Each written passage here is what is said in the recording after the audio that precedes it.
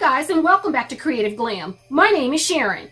If you're new to my channel, hello and welcome. And if you're returning, thank you and welcome back. Today on Creative Glam, I'm participating in a collaboration. And this collaboration is called the International Christmas Wreath Challenge 2019. And today's collaboration is being co-hosted by Chelles Glam Home, KIKIS DIYs, Style with Pat, MOMDAS Life Handmade, DECO Easy, and RUTH from Kentucky Fried Fun. I will leave a link down below in the description box to all of their channels. I will also leave a link to the playlist. Make sure you hit that subscribe button below along with the notification bell. Hit it twice so that you don't miss out on any of my future videos. And you can also use the hashtag International Christmas Wreath Challenge to see some of the videos of the content creators participating today. There's no budget to this challenge. You can use items thrifted from the thrift store. Your wreath can be old or you can purchase one new. Everything here came from Michael's, and today I am going to create a winter holiday candle holder wreath.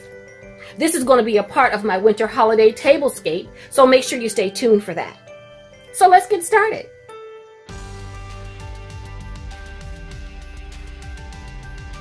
Now you can use hot glue or styrofoam glue. Today I am going to use hot glue. And I was thinking you could probably also paint this to whatever color beads you're going to be using. You could have painted this, you could paint this silver.